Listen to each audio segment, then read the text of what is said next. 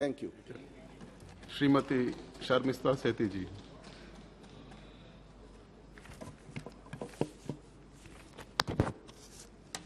Thank you, sir.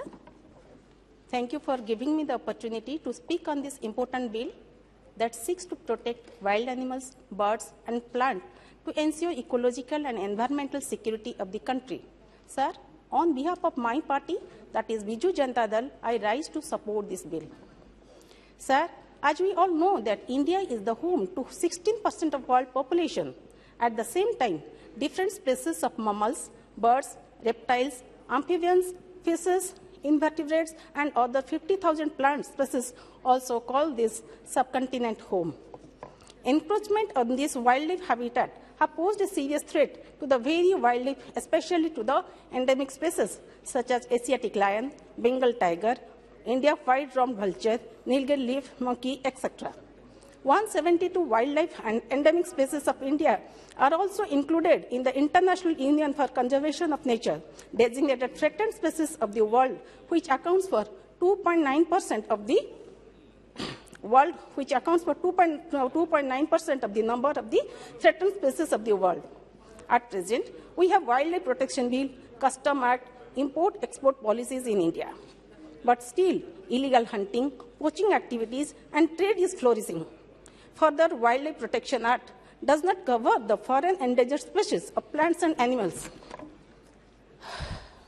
The concussion of the inadequate legislative protection and uninformed enforcement officials often result in endangered species and indigenous wildlife being passed off as foreign species which are not regulated by any formal legislation.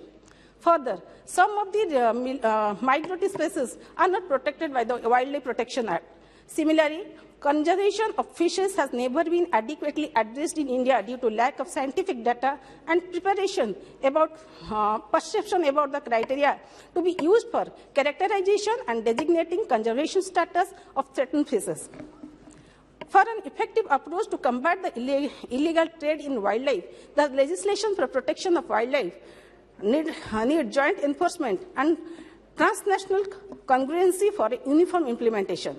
Our state government, under the leadership of Honorable Chief Minister Sri Naveen Patnaik ji, has taken several steps for protection of forests and wildlife.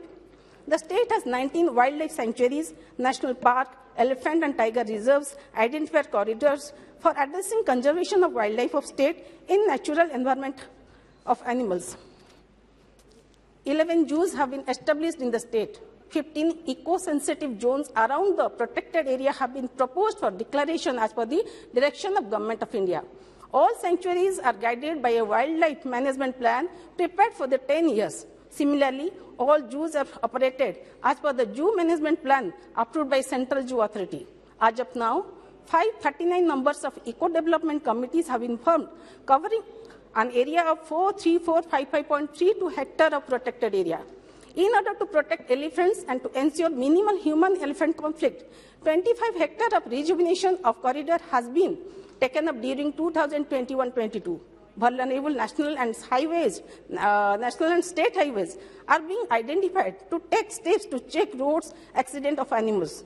586 numbers of anti-depredation and anti-poaching squads, elephant squads, and 115 elephant trackers have been engaged to prevent depredation of wild animals. Government have launched awareness programs with the help of BSS and eco-development committee members, NGOs, school students.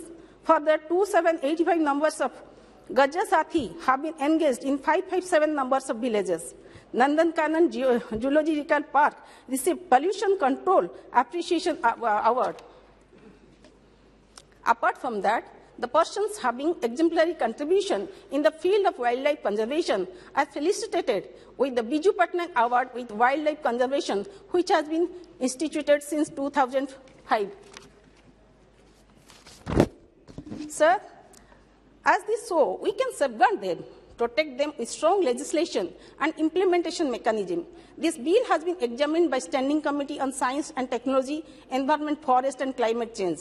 The committee, while examining the bill, have made certain important recommendations, and I think these recommendations deserve consideration. The committee believes that the infrastructure needs to be mobilized more meaningfully in the cause of wildlife conservation, protection and management. The committee recommends that following insertion in Section 33 of Principal Act for the words manage and maintain all sanctuaries, the words manage and protect all sanctuaries shall be substituted. I think this is a good suggestion.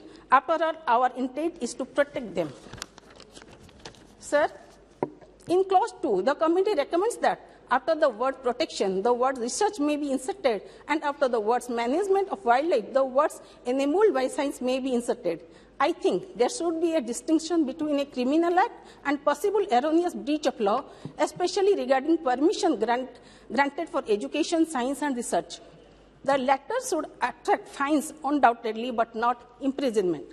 The clause 6A2, the committee recommends that for the words not more than 10 members to be nominated by the vice chairperson, from amongst the members of the board, the word 15 words, at least 1/3 of the non-official members of the state board to be nominated by vice chairperson, at least 3 institutional members of the state board to be nominated by the vice chairperson and director of Wildlife Institute of India, or his or her nominee may be substituted. If implemented, this will make the board more professional with domain experts. The committee also noted that several species were missing in all 3 schedules and that the bill fails to address human-animal conflict. To remedy this, the committee has recommended that a human-animal conflict advisory committee headed by Chief Wildlife Warden to suggest the mitigation strategies such as changing cropping patterns and drawing up site-specific plans. I am hopeful that the House will deliberate in detail all these suggestions and will draft a robust legislation. The need for effective strategies and solutions for the protection of wildlife in India and conservation of wildlife is the need of the hour. The government must work in accordance to the present needs and demand in situations when these wildlife species are threatened and many of which have come to verge of extinction. The state government and central government is required to work together and implement all the relevant laws and conservation strategies in order to protect the wildlife and prevent illegal hunting and trade of these endangered species and wildlife as a whole. Thank you, sir. Shri